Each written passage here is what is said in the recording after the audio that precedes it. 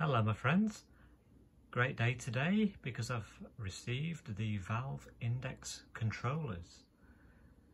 Excited to get into these. They're an advancement on the original HTC Vive controllers. So let's just dive in and see what's in the box. I was excited to get these because I wanted to indulge in Half-Life Alyx good and proper. So let's see what's in here. Hello worlds. Hello world being the old programming first program language. Let's see what's in here. Velcroed down. There's the controllers. There's power cables for charging. And well, in this pack, this is basically the setup instructions for lots of different languages. So yeah, we'll probably don't need that, but we'll look at that later. And then let's check out one of these bad boys. Let's see. So yeah, we've got the minor trackpad on the top there. Thumbstick first for the controllers in VR for me. A and B buttons, and we've got a trigger. Let's check.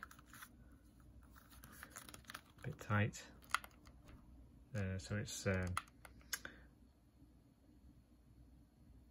analog plus a click.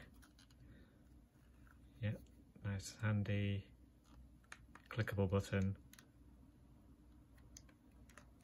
Feels okay. This is the part of the sensing array that detects the position of this and triangulates.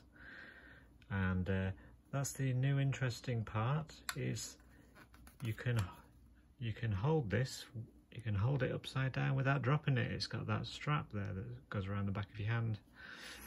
And I believe this whole surface here is capacitive, so it senses if different fingers are connected on there. And that's going to be useful for all manner of gestures, I'm sure. The other one, of course, is the same.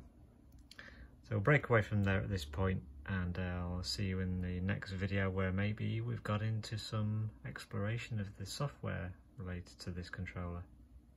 Thanks for watching.